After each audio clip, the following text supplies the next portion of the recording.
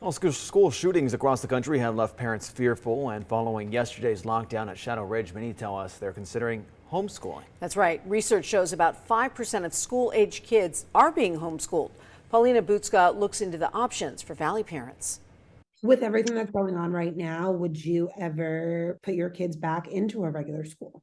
I don't think I would. If my child really wanted to go to school and they wanted that experience, we would obviously let them. But it is a really tough call. Mom Kimberly McGee has been homeschooling her kids since 2018. McGee and her husband opted for a hybrid model, where her kids attend a charter school and also do homeschooling.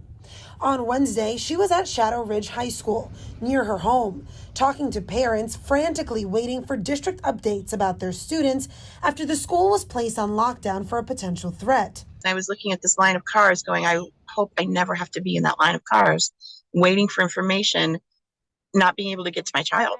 The ordeal sparking discussion among parents about the idea of potentially homeschooling children. We see an uptick anytime that there's some type of national thing, problem that happens, such as the school shootings. Unfortunately, homeschooling isn't necessarily a solution for those, right? Because it doesn't fix that problem, but it is a choice that parents look into. Kate Madison is a board member with the Nevada Homeschool Network. This year is a legislative year, so we watch bills as they come through and make sure that the rights of homeschoolers are being protected. In Nevada, there are only 3 schooling options: public or charter schools, private schools, or homeschooling. The homeschooling process only requires you to file a notice of intent and have a curriculum ready in place before you start.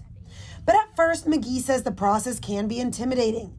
So she started Vegas Kids Zone, an online platform that helps first-time and current homeschooling parents and communities interact with one another. We have a very large and diverse homeschooling community. We were more active than we were even in school.